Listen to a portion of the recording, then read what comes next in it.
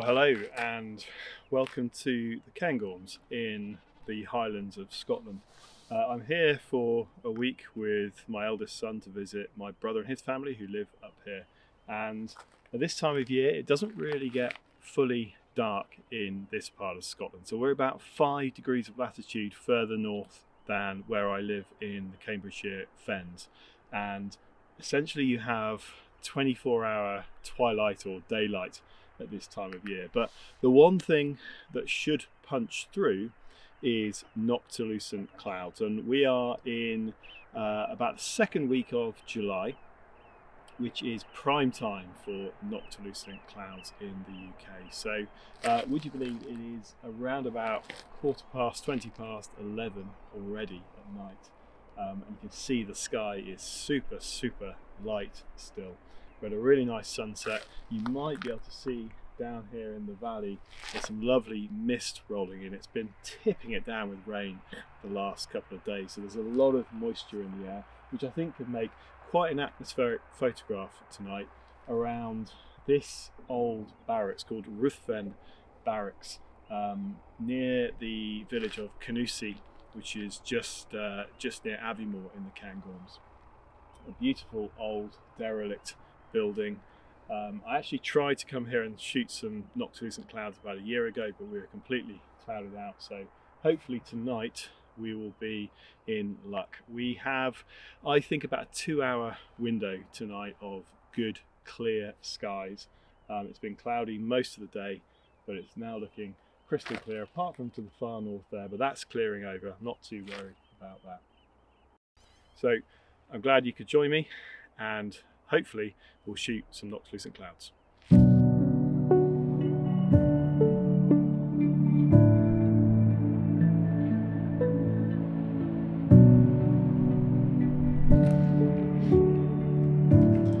So just while we're waiting for it to get a little bit darker, I'm hoping to be able to shoot a time lapse of this wonderful mist forming in the valley here. I've got 35mm on at the moment. I might need to punch in a bit more at 50mm, and I'm hoping to get the remains of the barracks on the left hand side there. 50mm might be a bit too punched in, 35 is a bit wide. I've kind of come up a little bit higher here to get more of the valley on in the composition. Trouble with that is we're right by a lay-by here, and there's my car and there's also another camper van parked there, which sort of ruins the scene a little bit. But hopefully if I can get some nice waviness in that mist as it comes in, it'll make for a good time lapse. Okay, so I've got that composition I think sorted. Shooting with the Samyang 35mm f1.4 lens. I'm at f2.8. Shooting a half-second exposure at ISO 800 with a 2-second interval, and hopefully that will be enough to get a long enough time lapse with enough movement in that mist. So here we go.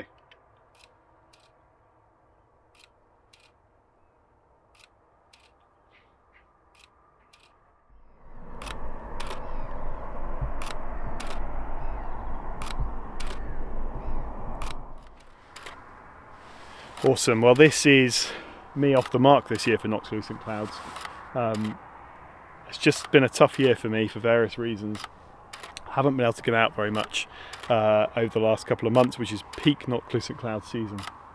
But this makes up for it. I've forgotten just how beautiful they are. Really bright in the northeast. There's also some faint clouds over in the northwest as well, but much fainter than that display over there. Now I might have to go and interrupt my fog time lapse in a second, because this will be much better, so I might leave this running and go and collect the other time lapse. Meanwhile, with this, I'm using the Canon 6D, the modded Canon 6D. I've got the Sigma Art 1.4 24mm lens on. I am at I think I'm at f2.8. I am, and I'm at half a second exposure and ISO 800. I'm slightly nervous I might have to bring that exposure up after a while, but we'll see how we get on.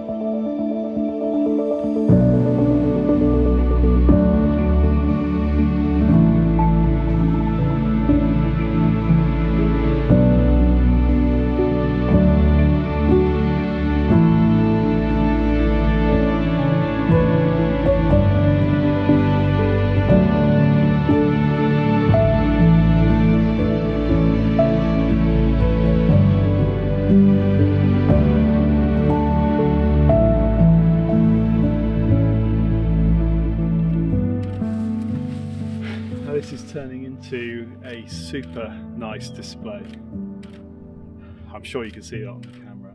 There are so many beautiful ripples and waves in this display. I've changed location, well, I'm still at the same location, I've changed composition, much further away from the barracks. And I'm using the 135mm Samyang f2 lens, which I've got at f2. I'm doing half second exposure at ISO 800 again with a 2-second interval. And I really want to get super punched in on those beautiful Noctilucent clouds. So to the eye, you've got different colour gradients. Above the bank of cloud on the horizon, you've got a very faint orangey yellow sunset afterglow, and then that transitions, the background transitions into those deep mauves of the twilight, and the Noctilucent clouds just seem super silvery overlaid on top of them. Absolutely beautiful and mesmerizing.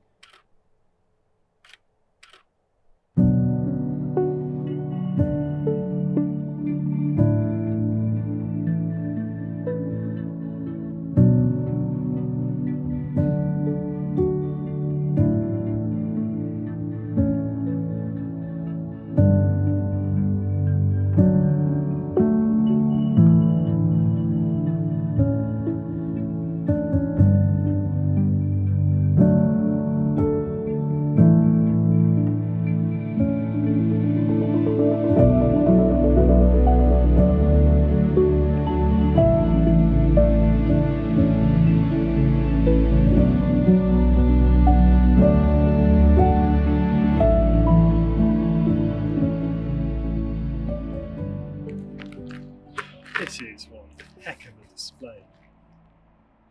Absolutely awesome. So if you're new to the channel and you haven't come across Noctilucent clouds before, they are reflections of sunlight by ice crystals high up, about 70 to 80 kilometers up in the mesosphere. Those ice crystals only form in certain conditions, which typically in the Northern Hemisphere is between early May and early August, with the prime time really being from sort of mid-June, early June through to the end of July. Those ice crystals are formed around the dust that's left over when meteorites or meteors burn up in the atmosphere. So what you're seeing there is the sunlight reflected off the dust from small meteorites that have burned up in the atmosphere, which I think is pretty cool. They are unmistakable when you see them. Very, very bright, very, very clearly brighter than any kind of cloud on the horizon. And they form really cool ripples and waves, and some really stunning patterns in the night sky, and they can be very striking as they are tonight. Usually each year you get a couple of displays, maybe 4 or 5 displays that are of this kind of magnitude. This has been going on all night. It's just after 1:30 in the morning, and we've still got a very strong display in the northeast there, and now over in the northwest as well. This hasn't stopped the whole night. I like to refer to them as poor man's aurora, but after the display on the 10th of May, I feel like in the UK we can punch above our weight with the Northern Lights too, when the conditions are right. So I might need a different name for these incredible clouds.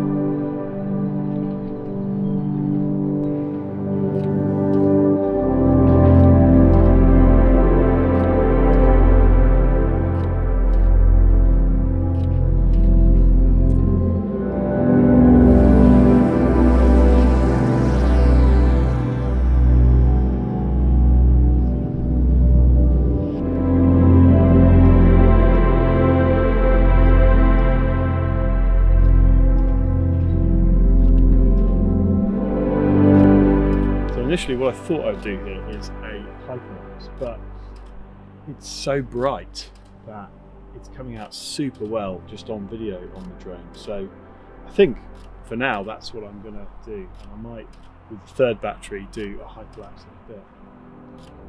It's absolutely stunning. I can't believe how bright this display is.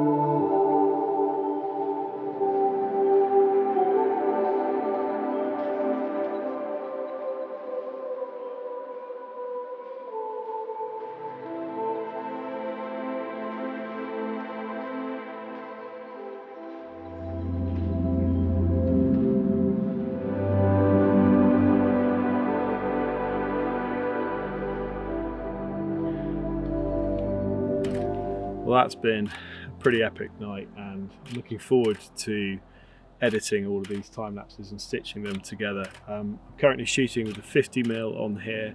I've had the 135mm out, I've had the 24mm out. The only lens I've not really used is the 14mm Samyang, and that's because the display hasn't been especially high. I've not needed to get overhead at all, but what a night, absolutely incredible. The colours in the sky have been phenomenal.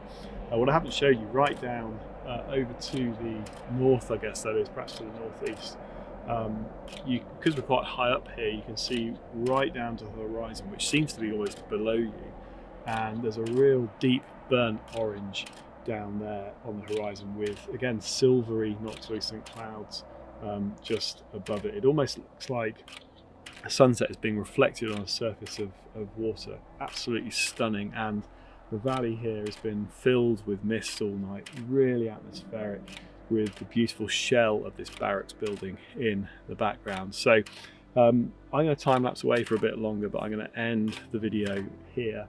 If you got this far, thank you very much indeed for watching, and if you like this sort of content, please do consider subscribing to the channel. I've got a couple of other adventures planned for this summer, weather permitting, so hopefully we'll get out and enjoy those over the next few weeks as well. If you enjoyed it, please give the video a like, and would love to hear your comments. Would love to hear whether you got to see any Noctilucent clouds this year. But in the meantime, thank you very much indeed for watching, and see you next time.